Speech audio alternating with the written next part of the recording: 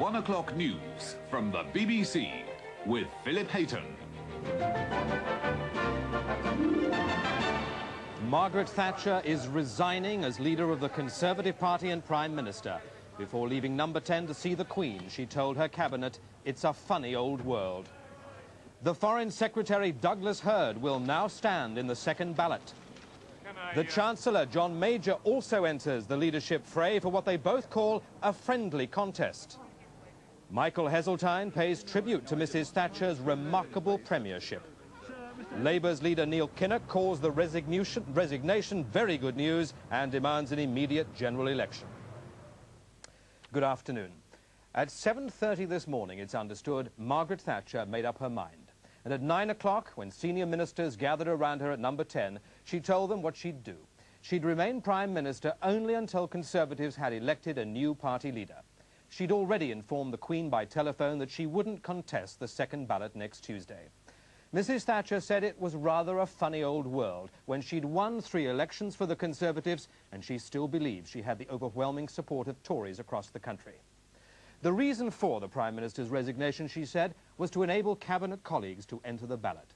And soon after 11 came the news that 2 senior ministers, Douglas Hurd and John Major, had joined the race. Including Michael Heseltine, there'll now be 3 candidates for Mrs. Thatcher's job.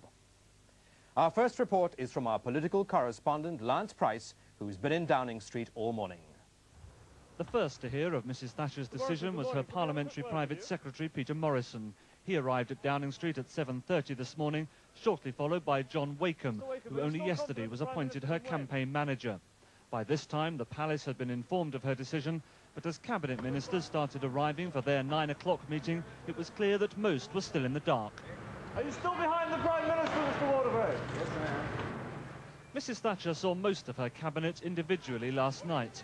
The majority told her that while they would continue to support her, they didn't think she could win. Many urged her to open the way for other members of the cabinet to put themselves forward. She told them it was a funny old world. She'd won 3 general elections, had the overwhelming support of the party in the country and of a majority of MPs, but her future was still in doubt. Douglas Hurd was already known to want her to withdraw, and as soon as the cabinet was together, she told them that that was her decision. She read out her prepared statement that she was going in the interests of party unity and to improve the prospects of a general election victory. She thanked her colleagues for their support and said she hoped that one of their number would succeed her. As soon as the meeting broke up, the party chairman gave his reaction. This is a typically brave and selfless decision by the Prime Minister. Once again, Margaret Thatcher has put her country's and party's interests before personal considerations. This will allow the party to elect a new leader who will unite the party and build upon her immense successes. If I could add just a personal note, I am very saddened indeed that our greatest peacetime Prime Minister has left government. She is an outstanding leader not only of our country and of the world, and I do not believe we will see her like again. Flowers continued to arrive at Downing Street this morning, whether in support or hasty commiseration wasn't clear. But one of her closest cabinet allies expressed his personal disappointment. It's a very sad day. She's done a tremendous job for the country, and she has decided in the best interest of the country, the government and the party that it would be best for her to stand down. And What is her mood? Well, her mood is, like always, she does her duty. She's, of course she's sad, but she has remarkable powers of recovery, and I've had a look at the speech for this afternoon, and it's a pretty good speech. Cabinet ministers had stayed behind after their officials left to discuss who might stand. There was a clear desire that whatever else happened, the party must come together. In Cabinet, both during the Cabinet itself, obviously I was there, and in the short informal gathering thereafter as colleagues who'd soldiered together for many years together, sat over a cup of coffee reflecting on events before we went out to resume the fight to get this party and this government back on the rails and to continue the work that we've been devoting ourselves to for so long.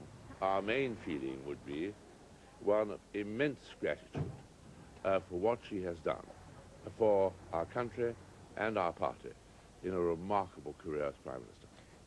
The uncertainty about who would stand continued right up to the 12 o'clock deadline. Can we have a word, BBC? There was talk that Norman Tebbit was considering his position. but he decided against, leaving no candidate from the traditional right of the party in the field. So when nominations closed just over an hour ago, it was a three-horse race. Mr Heseltine will face the Foreign Secretary, Douglas Hurd, and the Chancellor, Mr Major, in the second ballot on Tuesday. And that raises the prospect of a third ballot a week today if no candidate gets an overall majority. Mrs Thatcher left Downing Street for the palace just after 12:30, having sent personal messages to President Bush, President Gorbachev and other world leaders. She's still Prime Minister, ready to defend the government at question time and in the no-confidence debate this afternoon. But Mrs Thatcher will return to the palace next week to surrender her seals of office and end her 11.5 years as Her Majesty's Prime Minister. Mr Hurd was proposed for the party leadership by the Environment Secretary Chris Patten and was seconded by Tom King, the Defence Secretary. A short time ago, he came out of the Foreign Office to announce his candidacy. He acknowledged that he'll be in competition with his friend and strong colleague John Major, but he had this to say about his own bid for the leadership. The Prime Minister announced a very sad decision this morning. I believe the overriding need now is for the Conservative Party to find a leader who can unite it in handling present problems and in winning the next general election. That's the message coming in from Conservatives in all parts of the party, all parts of the country. Division can spell disaster. I believe that I can do that, and that is why I'm putting my name forward. I can believe that I can unite the party in handling present problems and in winning the next general election. Michael Heseltine's first response after hearing the news of Mrs Thatcher's withdrawal was to pay tribute to her leadership. He said she'd made a remarkable contribution to Britain's history. He was speaking at an acorn planting ceremony and added that nothing could be more indicative of his attitude to the permanence of the Conservative Party. Michael Heseltine heard the news of the Prime Minister's resignation as he was driving to London Zoo for a long-standing engagement to join school children planting acorns. He delayed his arrival for 15 minutes to prepare his reaction. May I say at once that this brings to an end a quite remarkable premiership. She has made a remarkable contribution to Britain's history and has led this country with great distinction in the 1980s. The resignation about which we've just heard now opens the way for an election for the vacancy of leader of the Conservative Party, which will enable others to come forward. I very much welcome that. I would expect my own name to be still there, as it has already been nominated, and we will then find a way of uniting the Conservative Party and of going on to win the next general election. As he left, cutting short his visit, he refused to answer any questions or give any hint as to how his campaign tactics will have to change now that it's no longer a straight fight between himself and Mrs Thatcher. But he kept his other scheduled appointment of the morning, despite the turmoil within the Tory party, and attended the memorial service at Westminster Abbey for Lady Hume. Mrs Thatcher had decided not to go to the service.